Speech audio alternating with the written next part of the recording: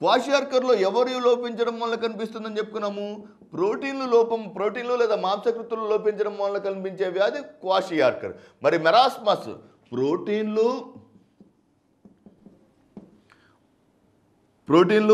పిండి పదార్థాలు లేదా కార్బోహైడ్రేట్స్ మరియు క్రొవ్వులు 3 లోపించడం వలన, this is very very important.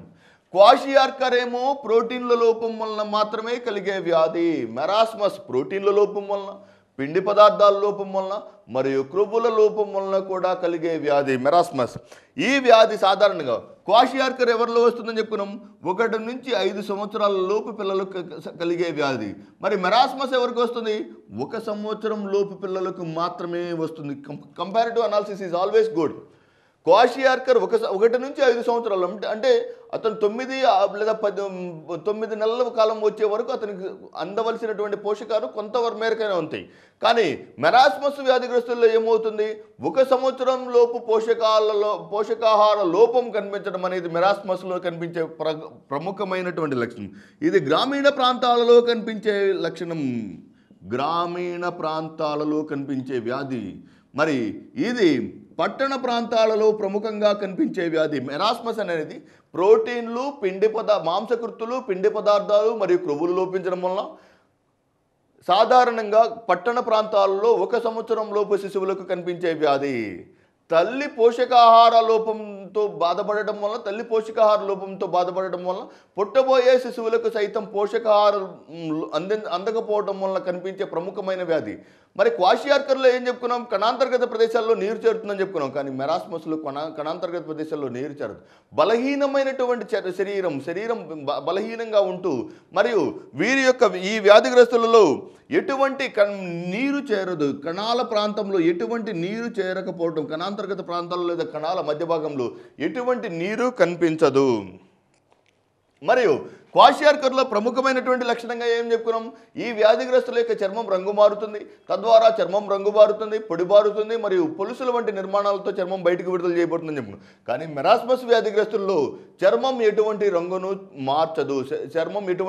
మార్చదు మరియు వ్యాధిగ్రస్తుల యొక్క శరీరం చాలా మృదువుగా కనిపిస్తుంది. క్వాషియార్కర్ వ్యాధిగ్రస్తుల్లో అయితే చర్మం పొడిబారి ఉంటుంది మరియు పొలుసులుగా ఉంటుంది మరియు శరీరం ఊబకాయత్వాన్ని కలిగి ఉంటుంది. కానీ మెరాస్మస్ వ్యాధిగ్రస్తుల్లో ఎటువంటి లక్షణాలు కనిపిస్తుంది? శరీరం బలహీనంగా ఉంటుంది, శరీరంలోని కణాంతర్గత ప్రదేశాల్లో ఎటువంటి నీరు చేరదు మరియు ఈ వ్యాధిగ్రస్తుల యొక్క చర్మం ఎటువంటి రంగును లేదా ఎటువంటి చర్మం చాలా మృదువుగా కనిపించడం గమనించవచ్చు. సాధారణంగా గర్భిణీ అయినటువంటి స్త్రీ లేదా బిడ్డ యొక్క తల్లి ఎప్పుడైతే శిశువుకి పాలు అందించడం ఆపుతుందో బ్రెస్ట్ ఫీడింగ్, ఎక్కడైతే సహజమైనటువంటి కారణం ద్వారా సక్సెసివ్ ప్రెగ్నెన్సీ వలన రెండవ గర్భిణి తల్లి రెండవ గర్భం వెంటనే దాల్చడం వలన మొదటి శిశువుకి పాలు సరిగా అందకపోవడం వల్ల కలిగే వ్యాధి క్వాషియార్కర్. కానీ ఇక్కడ ఏమవుతుంది? తల్లి తనంతట తానుగా పిల్లవాడికి పాలు అందించకపోవటం వల్ల కనిపించేటువంటి వ్యాధి లక్షణం మెరాస్మస్. ఇది ఈ క్వాషియార్కర్ మరియు మెరాస్మస్ వ్యాధులు పోషకాహార లోపం వల్ల కనిపించేటువంటి ప్రముఖమైనటువంటి వ్యాధులు. ఇది వ్యాధులకు సంబంధించినటువంటి పూర్తి సమాచారం. మనం వైరస్ ద్వారా సోకే వ్యాధుల గురించి తెలుసుకున్నాం. వైరస్ అంటే ఏంది? వైరస్ ద్వారా సోకే వ్యాధులు. బ్యాక్టీరియా గురించి తెలుసుకున్నాం. బ్యాక్టీరియా ద్వారా సోకే వ్యాధులు. శిలీంధ్రాల ద్వారా సోకే వ్యాధులు. ప్రోటోజోవా ద్వారా సోకే వ్యాధులు మరియు పోషకాహార లోపం ద్వారా వచ్చే వ్యాధుల గురించి తెలుసుకోవడం జరిగింది. యాంటీబయాటిక్స్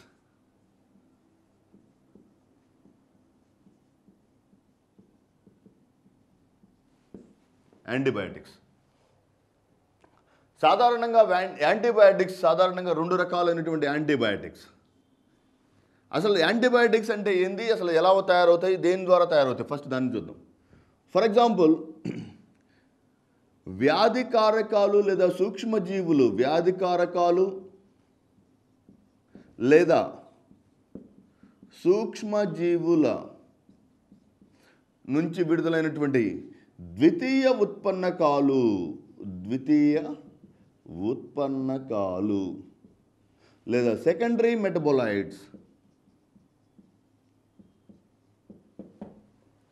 సూక్ష్మజీవుల నుంచి విడుదలైనటువంటి ద్వితీయ ఉత్పన్నకాలనే లేదా సెకండరీ మెటబాలైట్స్ని యాంటీబయాటిక్స్ అని అంటారు. ఈ యాంటీబయాటిక్స్ సాధారణంగా సూక్ష్మజీవుల నుంచి విడుదలవుతాయి. సాధారణంగా ఇవి సూక్ష్మజీవుల నుంచి విడుదలవుతాయి.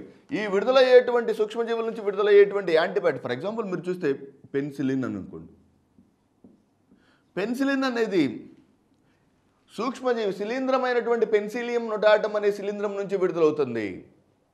లేకపోతే స్ట్రెప్టోమైసిన్, టెట్రాసైక్లిన్, అంటే ఇవన్నీ సాధారణంగా సూక్ష్మజీవుల యొక్క ద్వితీయ ఉత్పన్నకాల నుంచి విడుదలయ్యే రసాయన పదార్థాలు సూక్ష్మజీవులను నాశనం చేయడానికి దోహదం చేస్తాయి కనుక వీటిని యాంటీబయాటిక్స్ అని అంటారు. యాంటీబయాటిక్స్ అని అంటారు. ఈ యాంటీబయాటిక్స్ సాధారణంగా 2 రకాలు. అవి చేసే పని ఆధారంగా యాంటీబయాటిక్స్ని 2 రకాలుగా చెప్పవచ్చు. ఒకటి narrow spectrum antibiotics, narrow spectrum. Number 2 broad spectrum antibiotics. Narrow spectrum antibiotics సాధారణంగా ఒక నిర్దిష్టమైన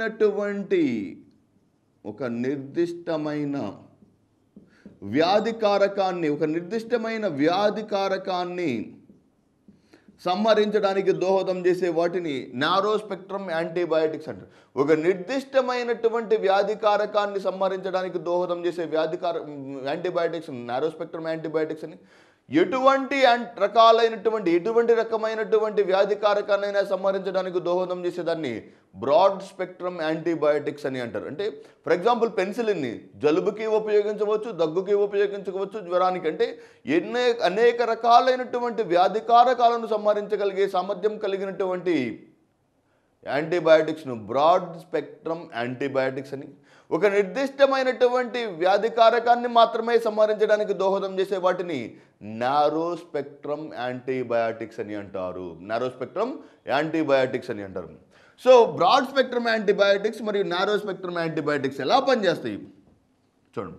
బ్రాడ్ స్పెక్ట్రమ్ యాంటీబయాటిక్స్ సాధారణంగా సూక్ష్మజీవుల యొక్క కణకవచాన్ని లేదా వ్యాధికారకాల యొక్క కణకవచాన్ని నిర్వీర్యం చేస్తాయి. సూక్ష్మజీవుల లేదా వ్యాధికారకాల యొక్క కణకవచాన్ని నిర్వీర్యం చేయడం ద్వారా మొత్తం జీవి, అంటే ఏ జీవి యొక్క కణకవచం నిర్వీర్యం అవ్వటం ద్వారా ఆ జీవి సంహరించబడుతుందో, ఏ జీవి యొక్క కణకవచం నిర్వీర్యం అవటం ద్వారా ఆ జీవి సంహరించబడుతుందో ఆ జీవులన్నిటిపైన బ్రాడ్ స్పెక్ట్రమ్ యాంటీబయాటిక్స్ పనిచేయవచ్చు. అంటే బ్రాడ్ స్పెక్ట్రమ్ యాంటీబయాటిక్స్లో సూక్ష్మజీవి యొక్క కణకవచాన్ని నిర్వీర్యం చేయటం ద్వారా ఆ జీవిని నివారించడం లేదా నిర్మూలించడం లేదా సంహరించడం జరుగుతుంది.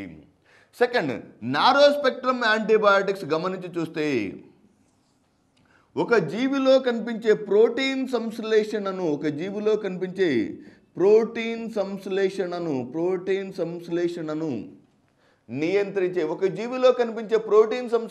నియంత్రించే యాంటీబయాటిక్ను, అంటే ఒక్కొక్క సూక్ష్మజీవిలో ఒక్కొక్క రకంగా ప్రోటీన్ సంశ్లేషణ జరుగుతుంది కనుక ఒక నిర్దిష్టమైన వ్యాధికారకాన్ని సంహరించాలంటే దానికి సంబంధించినటువంటి ప్రోటీన్ సింథసిస్ లేదా ప్రోటీన్ సంశ్లేషణను ఆపు చేయగలిగితే దానిని నారో స్పెక్ట్రమ్ యాంటీబయాటిక్స్ అని అంటారు. బ్రాడ్ స్పెక్ట్రమ్ యాంటీబయాటిక్స్ ఎటువంటి వ్యాధులనైనా సంహరించే యాంటీబయాటిక్స్. అవి ఏ జీవినైనా సరే వాటి యొక్క కణకవచాన్ని నిర్వీర్యం చేస్తాయి.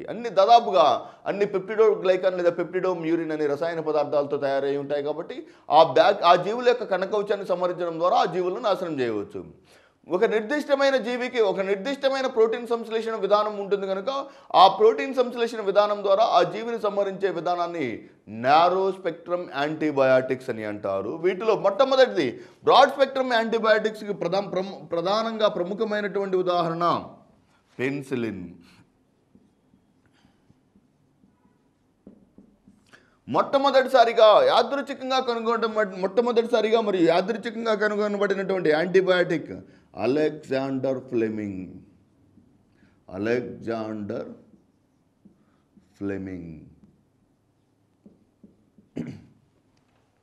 రెండవ ప్రపంచ యుద్ధం జరిగే సమయానికి ఈ యాంటీబయాటిక్ను అద్భుత ఔషధంగా పేర్కొనడం జరిగింది. ఏ వ్యాధి వచ్చినా ఈ ఒక్క ప్రత్యేకమైనటువంటి యాంటీబయాటిక్ ఉపయోగించడం వలన రెండవ ప్రపంచ యుద్ధంలో అనేక వేల మంది, అనేక మిలియన్ల మంది సిపాయిలు తమ యొక్క ప్రాణాలను కాపాడుకోగలిగారు కనుక దీనిని భగవంతుడు ఇచ్చినటువంటి అద్భుత ఔషధంగా పరిగణించడం జరిగింది.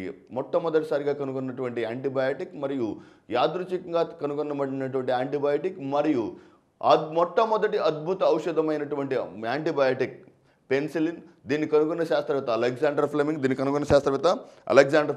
దీన్ని రసాయనికంగా పరిశోధనాపరంగా పెన్సిలియం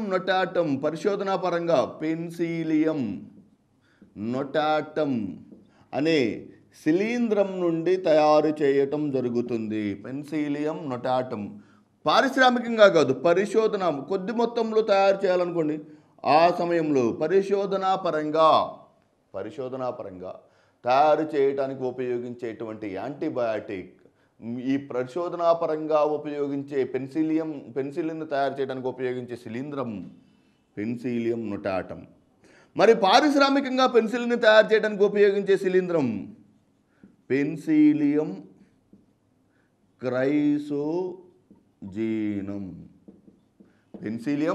క్రైసోజీనం. Very very important.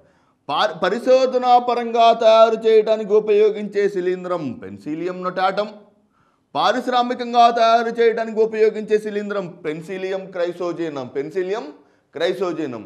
ఇది రసాయనికంగా బీటా లాక్టమ్ వలయాన్ని కలిగి ఉంటుంది. అందువలన మీరు గమనించుస్తే అది తెలుపు రంగులో ఉంటుందమ్మ, గమనించండి. పెన్సిలిన్లోని రసాయనిక మూలకం లేదా పెన్సిలిన్లోని ఉన్నటువంటి రసాయనిక పరిమాణం, రసాయనిక అనుఘటకం బీటా లాక్టమ్ వలయాన్ని కలిగి ఉంటుంది. ఇది బీటా లాక్టమ్ వలయాన్ని కలిగి తనలోని బీటా లాక్టమ్ యొక్క మధ్యస్థ మూలకం సల్ఫర్ను కలిగి ఉంటుంది. సాధారణంగా భారతదేశంలో పెన్సిలిన్ను మహారాష్ట్ర నగరంలోని మహారాష్ట్రలోని పింప్రి అనే పట్టణంలోని antibiotics corporation of India limited నుంచి తయారు చేయడం జరుగుతుంది. This is very very important question. మహారాష్ట్రలోని సాధారణంగా భారతదేశంలోని యాంటీబయాటిక్స్ను తయారు చేసే సంస్థ ఎక్కడ కలదు? పింప్రి అనే పట్టణంలో కలదు. ఇదే ఏ రాష్ట్రంలో కలదు?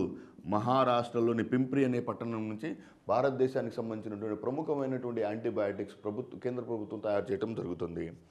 సో ఇది పెన్సిలిన్. మొట్టమొదటిసారిగా కనుగొన్న శాస్త్రవేత్త అలెగ్జాండర్ ఫ్లెమింగ్.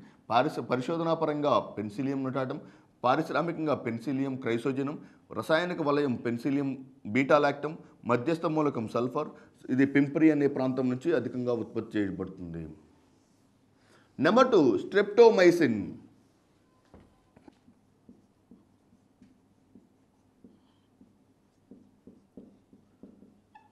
ట్యూబర్క్యులోసిస్కు విరివిగా ఉపయోగించే మందు.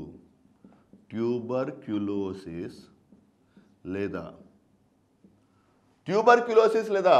టీబీ కొరకు విరివిగా ఉపయోగించబడే మందు స్ట్రెప్టోమైసిన్.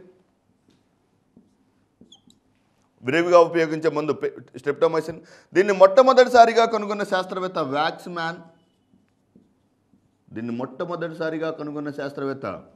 వ్యాక్స్మ్యాన్. దీన్ని స్ట్రెప్టోమైసిస్ గ్రాసియస్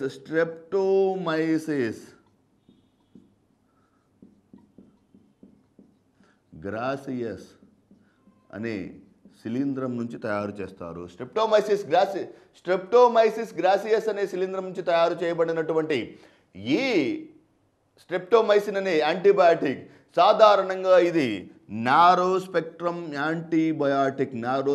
యాంటీబయాటిక్. ఇది సూక్ష్మజీవులను వాటి యొక్క ప్రోటీన్ సంశ్లేషణను ఛిద్రం చేయడం ద్వారా లేదా ప్రోటీన్ సంశ్లేషణను విచ్ఛిన్నం చేయడం ద్వారా సూక్ష్మజీవులను వాటి ప్రోటీన్ సంశ్లేషణను విచ్ఛిన్నం చేయటం ద్వారా సూక్ష్మజీవులను నాశనం చేసే యాంటీబయాటిక్ స్ట్రెప్టోమైసిన్. ఇది రసాయనికంగా అమైనో ఆమ్లాలు మరియు గ్లూకోసిడిక్ బంధాలతో ఏర్పడింది. అమైనో ఆమ్లాలు మరియు గ్లూకోజ్ చక్కెరలను కలిగి ఉంటుంది. అమైనో ఆమ్లాలు మరియు గ్లూకోజ్ చక్కెరలను కలిగినటువంటి పదార్థం స్ట్రెప్టోమైసిన్. మూడవ యాంటీబయాటిక్ మరియు చిట్ట చివరి యాంటీబయాటిక్ అనేటువంటి very very important examination point of వ్యూలో మరియు కరెంట్ అఫైర్స్ జీకేలో ఈ మూడవ యాంటీబయాటిక్ అయినటువంటి వెరీ ఇంపార్టెంట్ టెట్రాసైక్లిన్. ఇది కూడా one of the important narrow spectrum antibiotic. అంటే ఒక నిర్దిష్టమైనటువంటి వ్యాధి కారకాన్ని సంహరించడానికి వినియోగించబడిన లేదా తయారు చేయబడినటువంటి antibiotic, narrow spectrum antibiotic which is nothing but tetracycline. దీన్ని ప్రపంచంలో దీన్ని మొట్టమొదటిసారిగా కనుగొన్న శాస్త్రవేత్త డాక్టర్ యల్లాప్రగడ సుబ్బారావు. డాక్టర్ యల్లాప్రగడ సుబ్బారావు.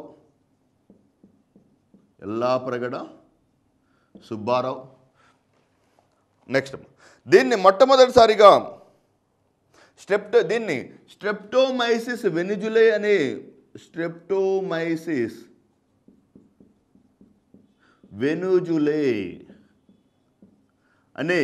సూక్ష్మజీవి నుంచి తయారు చేయడం జరుగుతుంది. స్ట్రెప్టోమైసిస్ వెనిజులే అనే సూక్ష్మజీవి నుంచి తయారు చేయబడటం జరుగుతుంది.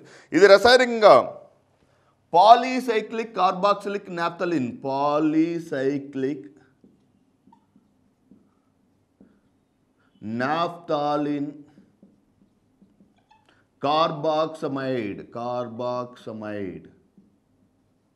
కార్బాక్సమైడ్ అనే రసాయన పదార్థం నుంచి తయారు చేయబడినది. పాలీసైక్లిక్ నాప్థలిన్ కార్బాక్సమైడ్ అనే రసాయనం నుంచి తయారు చేయబడినటువంటి అతి ముఖ్యమైనటువంటి యాంటీబయాటిక్ టెట్రాసైక్లిన్. ఇది